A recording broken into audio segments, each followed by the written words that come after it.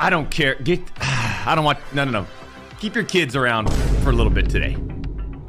Right? Let's teach them a lesson. Get them in the room. Sit them down. Let's teach them a lesson today.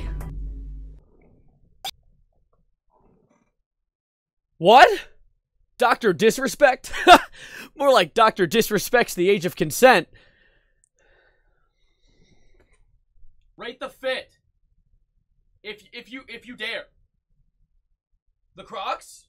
The shirt? Wake the hell up, ladies, gentlemen, and everybody in between that. Today we're going to be talking about one of the biggest conspiracies in the streaming space surrounding a content creator whose face you literally just saw in the intro, DrDisrespect. He is a really interesting case when it comes to streamers and bans, because what happened was, as in 2020, he was banned from Twitch, despite being one of the biggest content creators on the site, which confused literally everyone. No one knew why he was banned, and when they went to Doc to ask him, like, hey, why were you banned from your job, he was like, I can't tell you. And when we asked Twitch, they're like, I can't tell you. Na boo-boo. And so, with everyone confused, it led to a lot of theories and conspiracies as to why he was banned, and this question has remained unknown up to this day. However, there have been some recent new allegations that could possibly answer the question as to why he was banned. However, I want to preface this before we go any further into this video. These are all just allegations. There has been zero proof put forward as of me recording this video, so I don't want to go into this video saying that he did or didn't do it, because I literally do not know the answer.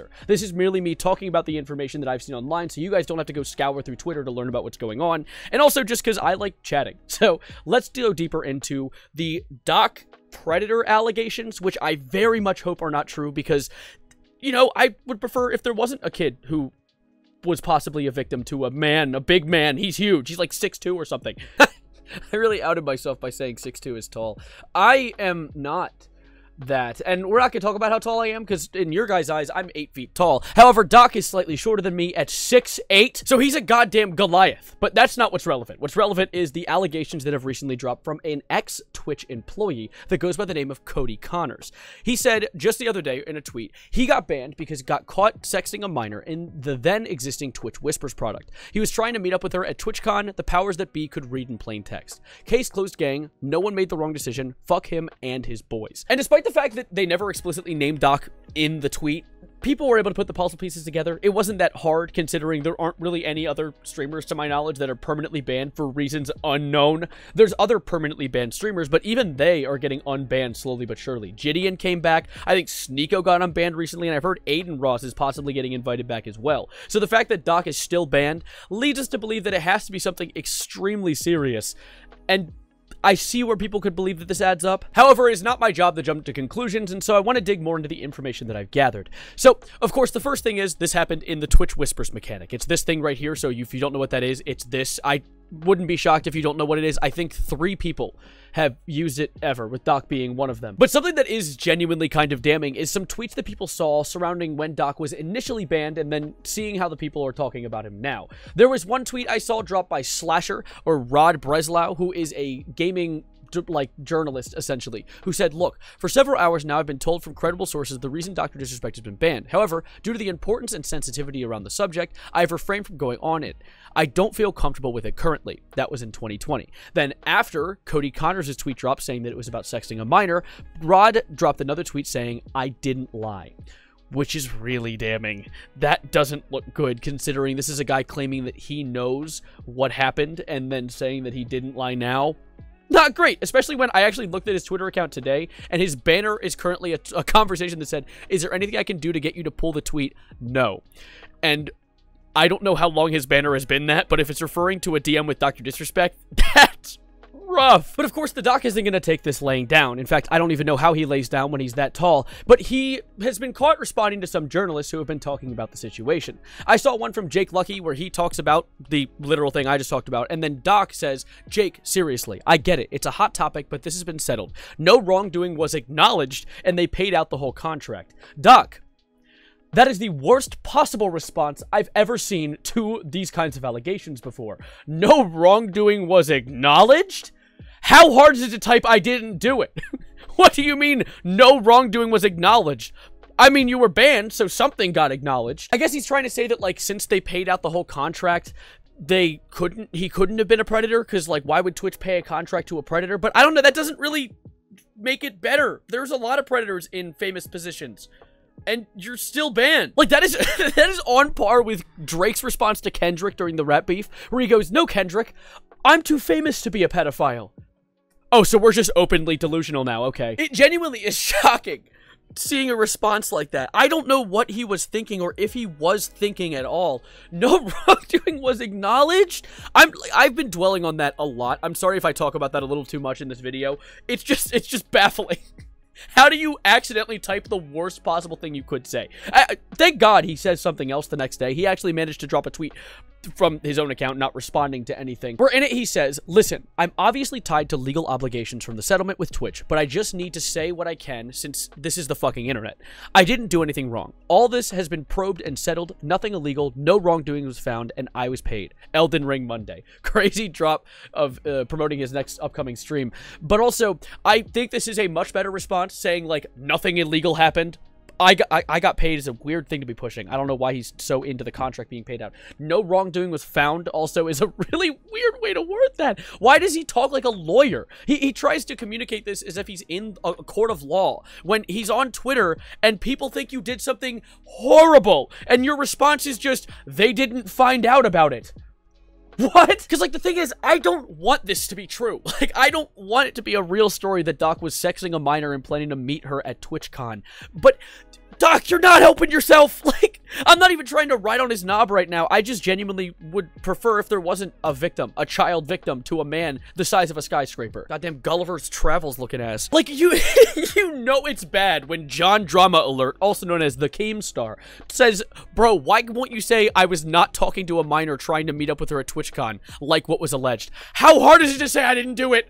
You know it's bad when Keemstar has more common sense in the situation than you do. And the worst part about this entire situation, really, is that no matter which way you flip this coin, there's poop on either side. Because we have either A, he didn't do it, and so this guy created fake predator allegations for the sake of bringing Doc down, which is, if anything, genuinely evil in itself, because, like, that's a genuine real thing that happens to people, and you're using it to weaponize someone because you don't like them. Maybe you should burn in hell, buddy. But then there's also the other outcome, which is equally as bad, if not worse, where he did do it, and if he did do it, not only did he do it, did he? You can laugh. Applause. It's okay. You can laugh. But also, that means Twitch has been housing him, and they know about it, and they signed an NDA to not disclose it. That's what the ND and NDA is. And if that is the case, Twitch is completely cooked. There's no way of talking their way out of this one, because think about it. Twitch has been currently fighting a war about how the app is or isn't safe for kids. There's been a constant 2 or 3 year battle about how they allow people to straight open their buttholes like a Minecraft chest on stream, or, like, have a complimentary backshot experience in the middle of their stream and result in what? A 24-hour ban, 12-hour ban, a 10-minute ban. So the idea that they would be housing a predator alongside allowing all of this NSFW on the app essentially completely cooks Twitch just as much as Doc in this situation. And it doesn't look great when I've seen clips from old podcasts where they say things like this. But over 2-decade-long career, surely my would count. Dan, it's been a long time. Please tell us. Yeah, it's been a long time. It's so long that the person involved is probably okay now. Yeah. My memory is really bad because this was like 2 years ago, and I was in Outpost buying a minicopter, and I remember someone saying DrDisrespect got banned from Twitch because he was messaging underage girls on Twitch. Why he said that? It's kind of crazy that people were immediately like, "Whoa, hey! What do you mean he did that?" And then we hear about this now, which is weird. The puzzle piece is connecting. However, the person he was playing with in Rust could have easily been the same guy who just dropped this information now and has a bit of beef with Doc. We don't know. We have no clue. But with all of the information that we currently have, watching back Doc's final stream on Twitch before he was banned looks a lot more damning. I'm going to play the ending clip to his stream. This is like the last things he said before ending his last Twitch stream. Okay, who's it? I appreciate everyone watching today. Who's it in the backyard? Who is going to be looking? We'll get. Really, like I said, we don't really know some of the. Yeah, we'll get through this Champions Clip. I know it's a tough. Because I don't know this one well. Life's weird right now. Oh my gosh! Well, what a crazy last thing to play on Twitch, by the way. Or I guess watch. I think he's watching a Roblox video. He's a Call of Duty streamer, by the way. Did. we'll get through this, okay? And Hey, Christopher.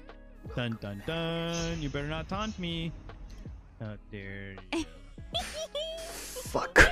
You get to try. And just like that, Doc was never seen again on the Funny Purple app. That really did give off the vibe of someone who got caught doing something they really shouldn't have done and knew their life was over, and yet somehow he managed to supposedly strike a deal with Twitch and make an NDA about not telling other people about it.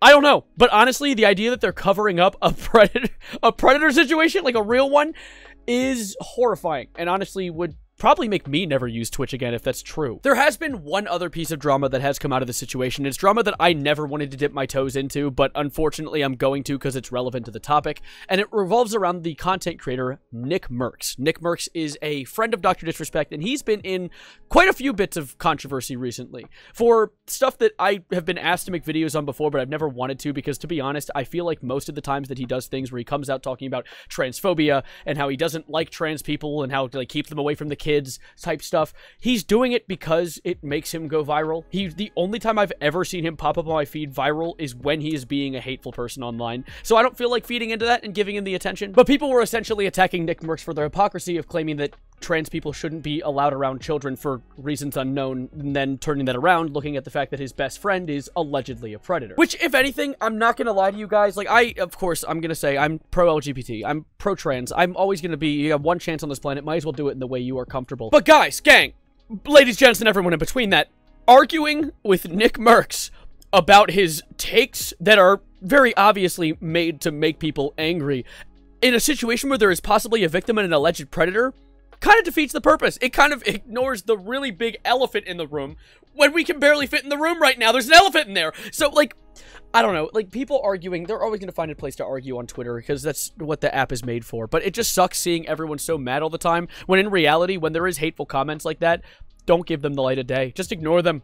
That honestly would solve half the problem. But moving forward from this, I don't think there is going to be any further developments, and if there are, I'll talk about it here or make a community post about it, because to be honest, there is an NDA signed. So legally, no one can say anything. So if someone does say something, they're going to get sued. So someone might risk it. Maybe they'll risk it for the biscuit and then lose tons of money. But to be honest, I don't think I see that happening. I'm going to go for now, though. I'd like it if you like the video and subscribed if you're new. And if you have any other thoughts on this, let me know in the comments down below. Of course, some people might disagree with me with some of the takes in this video, and I don't really care. I'm not here to argue. I'm just here to talk about what I saw and drop some takes on it. I appreciate you guys who watched the video all the way through, and I appreciate if you subscribed and like the video to stick around for more.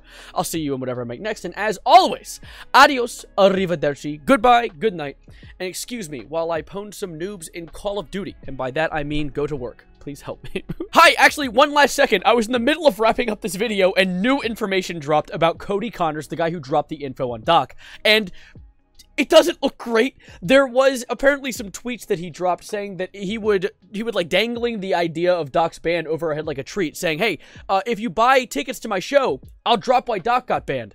What the fuck, Cody? What? That's not a good look. I guess maybe it'll pay for his lawsuit with the NDA if he gets enough tickets bought to his show, but it doesn't look good when you're incentivizing it with money that you'll make for dropping information about a predator. That's you gatekeeping a predator for money.